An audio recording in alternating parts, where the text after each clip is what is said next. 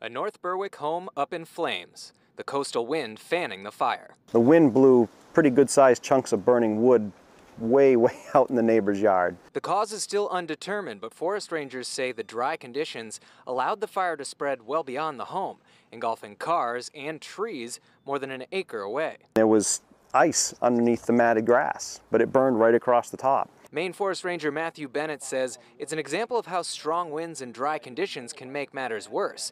But there are different cases where it's not just the weather that's to blame. Almost every single fire that I've responded to has been someone burning without a permit. He's gone from town to town over the past few days, encountering what he says are preventable fires. In almost every case, the fire's gotten away from them. In some cases, basic safety measures weren't being taken. They didn't have a garden hose out, they didn't have hand tools out, so it was just carelessness 100%. And when it comes to brush fires, we're not out of the woods just yet. Even if you had a pile a day or two ago, and maybe you did it with or without a permit and you got away with it, go check on it today.